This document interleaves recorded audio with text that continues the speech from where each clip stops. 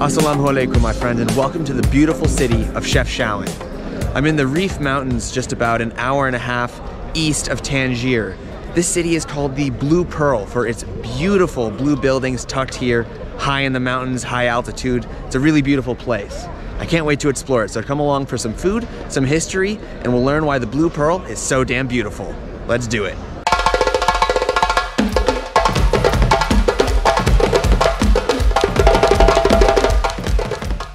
All right, so I finally made it to the old Chefchaouen. It's been quite a journey to get here. I first heard about this city like 5 years ago when I first went to Spain. People said, you have to come here. And since I hadn't been to Morocco, this is always on the top of my list, so very excited. We're gonna walk into the Medina through this gate here, which was built in 1475 by the founder of the city. This is a really old city, but not nearly as old as many of the other cities that you'll find here in Morocco. But because it's blue and beautiful and well painted, a lot of people trek up into the mountains to see it, just like me. So let's see what we find.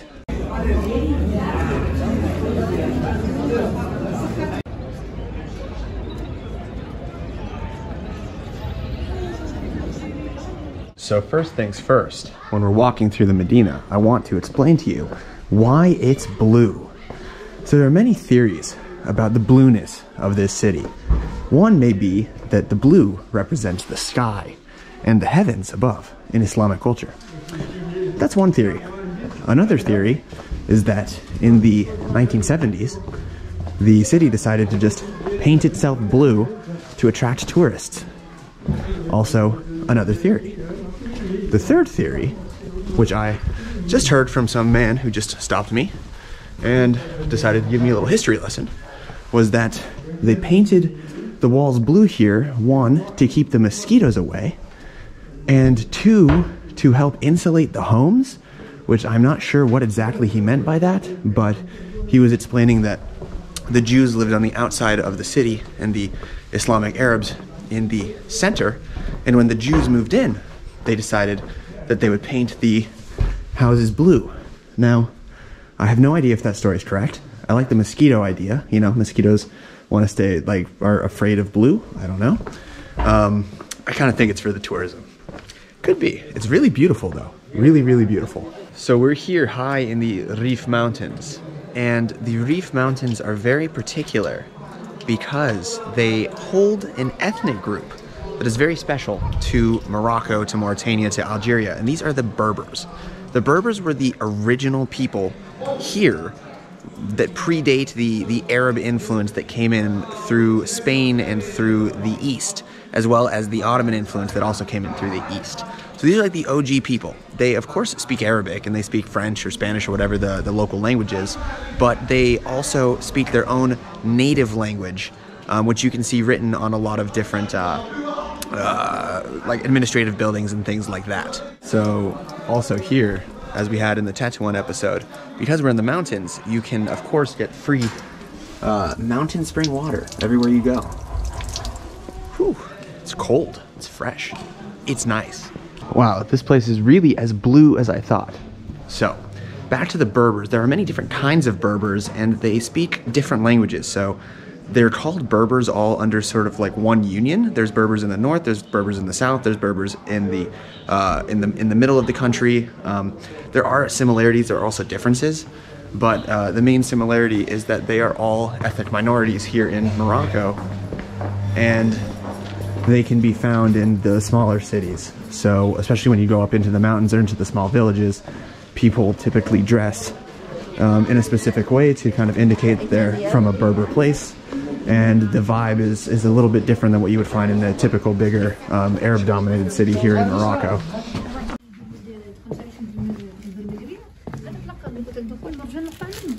So you can typically identify Berber people by what they are wearing, more so than anything else. So the fun thing is that they make these hats with little tassels and little brightly colored fluff balls, and you can see that they have them on shirts, they have them on hats. And the one specifically that I like is they have them on clothes. So this is obviously like a shirt for a baby, but they have the little puff ball. And you'll see people walking around everywhere with things like that. Here is a better example of the Berber hat that they have here. They have all the different styles. Qu'est-ce que le nom pour ça? C'est pequeña. Chefchaouen. Okay, merci beaucoup. Okay, it's called a Chefchaouen apparently. So I gotta find. You'll see people walking around with them. It's always interesting. Wow, this place is so beautiful. And even here on the walls, you can see a traditional painting they've got here with women wearing the Chefchaouen hat. The interesting part is when I see these people, they look very similar to what people look like in rural Mexico. And sometimes I think the Spanish presence that was experienced here in Morocco, and that also it was, of course, colonized in Mexico, there's like some weird overlaps that I see. And I also see some overlaps with my time in Vietnam, because also the French were here. So these weird like local communities, totally separate, but they also have some like very interesting similarities, which I love about Morocco. It's so like deeply rich and familiar, but also very deeply rich and different.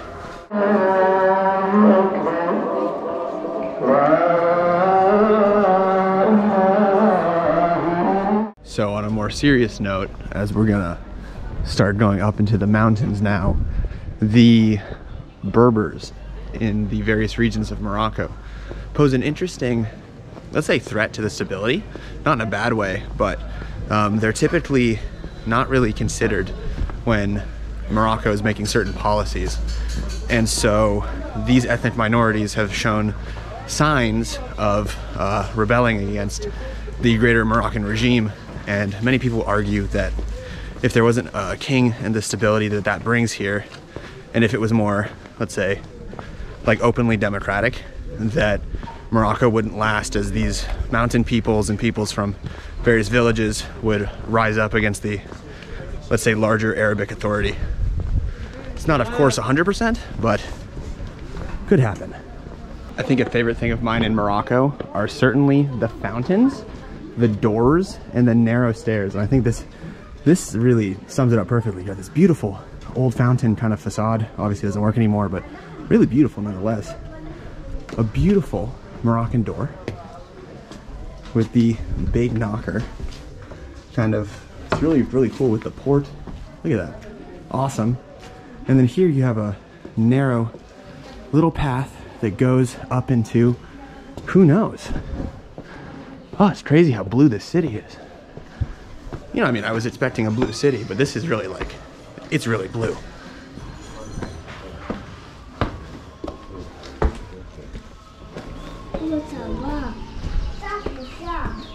So this is a typical Moroccan school based on all the kids that are coming out. And here you can see Arabic, and then on the lower part here, the traditional Berber script, which is really cool. It looks something like a combination of like Hebrew, Greek, and Thai. Very unique looking. Yeah. All right, let's climb this Casbah. But first, hello, street cat.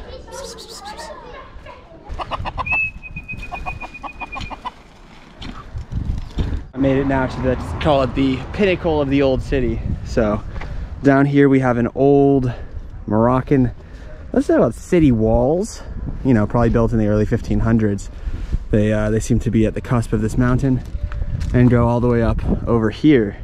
You have the beautiful Reef Mountains, and then everything in Chefchaouen is built onto this ridge here. So you really get a good advantageous view of the whole city from this spot, and then a huge open mountain valley over here. It's weird because coming to Morocco, you always think like, you know, Bedouins, Sahara Desert, all that kind of good stuff. But Morocco is one of the most mountainous countries in Africa, and the entire north of Morocco is very like what you would find in southern Spain, mountainous with cool little villages. It gets really cold here in the winter. Actually, it'll drop below 0 Celsius, and it's got that vibe that some people are looking for. And for me, the vibe that I'm looking for is mountain sheep. So there they are. Let me see if I can pester. I'm gonna pester a mountain sheep. Hello, mountain sheep. Oh, oh, now he's following me. Oh, now I've got some sheep following me. All right, don't buck me though. Don't buck me. can never be too sure about sheep. One time I had a sheep headbutt my leg in Vietnam. So, you know, animals, man. Great. The last thing I want to talk about that's particular to Chefchaouen, but also just the north of Morocco in general, is hash. Hash is a processed marijuana product, also called keef, that they basically take the marijuana and they pound it down into it's you know, sticky substance, and you smoke it. Typically people smoke it with tobacco here, but they also have small hash pipes that you sometimes see old men smoking. Chefchaouen specifically, because it's here in the mountains, is known for hash. And if you come to Chefchaouen, as you're walking down these streets, pretty much anywhere in the city, you'll probably be offered to sample or to buy a little bit of hash. Probably not to sample, but definitely to buy. Seems like every guy, if he's talking to you and you didn't talk to him first, is trying to sell you hash.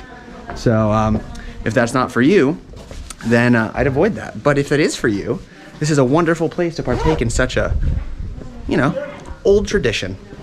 I think tourism is absolutely hilarious because I actually have seen pictures of this place specifically, and I was like, wow, that's a beautiful street, but you actually have to pay 5 dirham for a picture in this beautiful location.